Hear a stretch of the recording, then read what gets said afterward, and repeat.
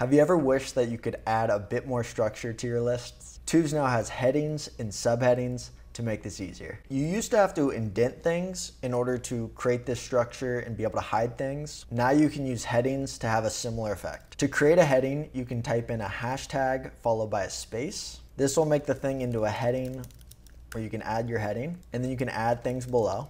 To create a subheading, you can add 2 hashtags followed by a space, and then you can add things here.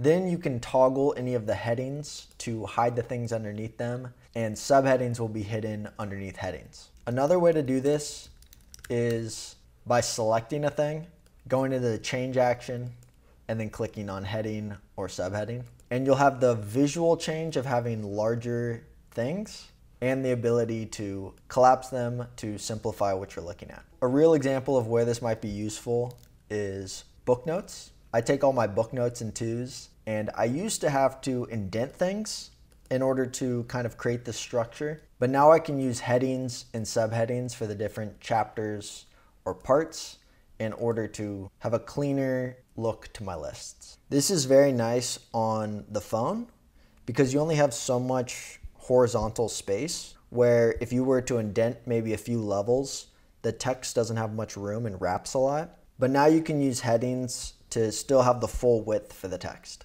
Please let me know if you have any questions in the comments below. Thank you for watching and have a happy Tuesday.